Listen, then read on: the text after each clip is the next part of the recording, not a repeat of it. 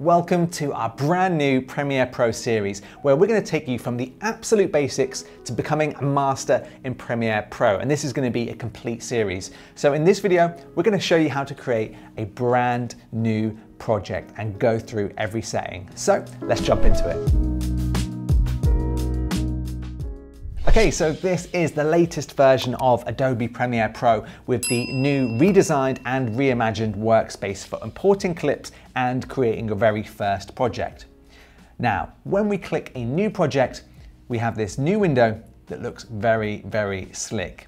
We have the project name at the top here, and you can choose where to save your project right here, and then choose your location.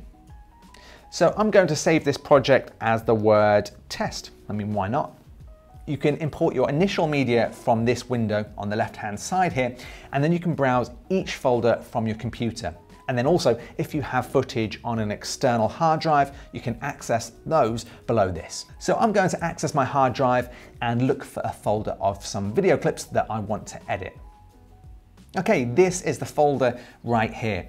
Now I can either select each clip individually, or I can highlight them all just like this. Now, if you can't fit all of the clips in, just use the slider at the top here to make the thumbnails smaller, and then you can select all the clips. Okay, so now let's jump into some Premiere Pro terminology. Now, when you have files, audio clips, or documents on your Mac or PC, you'll usually store them in folders. In Premiere Pro, they're called bins. Okay, so in Premiere Pro, a bin is very much like a folder on your desktop, and you can store things like video clips, audio clips, graphics, all of those lovely things in a bin within Premiere Pro. So you might want to create a bin for B-roll, and then maybe another bin for talking headshots. It's just a great way of being organized within Premiere. So once you've got all of your clips selected, you can get Premiere to automatically create a sequence based on your clips. Now, if you've used Premiere Pro in the past, don't worry, you can still import clips the old way by dragging and dropping them in.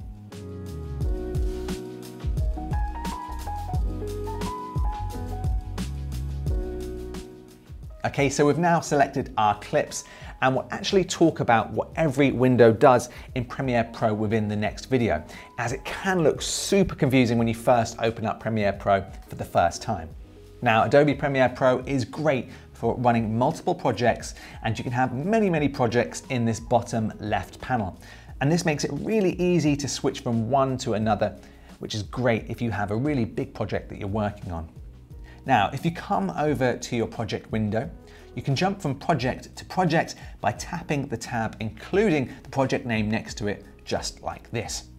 Now, you can actually even drag and drop items from one project into your current timeline, which is super handy. So how do you actually create a new project if you already have one open?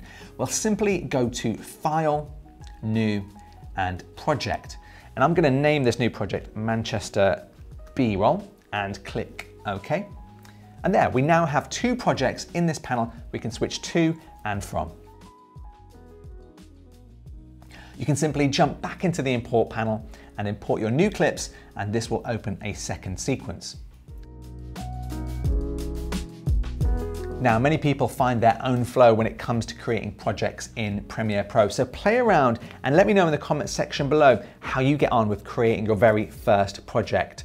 And if you want to learn more about sequences, you're in luck, because that's going to be the next video up here. So enjoy that, and I'll see you in the next one.